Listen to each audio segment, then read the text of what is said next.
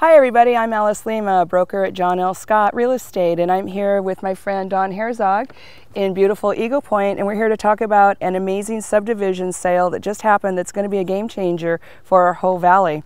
So Don, this is 6 acres you've owned for quite a while, and about 10 years. About 10 years, and we've been trying to sell it for how long? Well, I think around 5.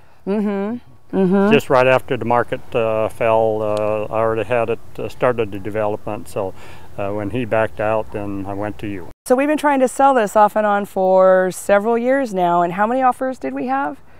Well, I guess we had 3 then. Yeah. And then somebody else is very interested, but they got in right when 2 of the people came in that made good offers, and I think he was just sitting back, see what happens, and he come in second.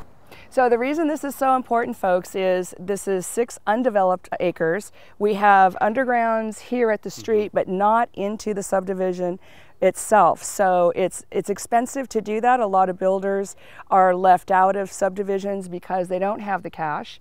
But all of a sudden we had 3 pretty big players, and they drove the price up from $499 is what we started at, up to $585, and that all happened in 2 weeks. Now that the sale is closed, that affects all of the lot sales and subdivisions, not only in Eagle Point, but all across the valley. So how do you feel about that, Don? You're going to be famous.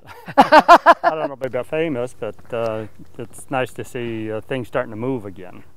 So, and of course, I've got some more land to sell. So Don has more land to sell, so we'll keep an eye on that too, now that people are building again. That's also a good point, is now that the builders feel more confident about the economy, they are willing to go out and put their money into subdivisions because we can sure sell those houses.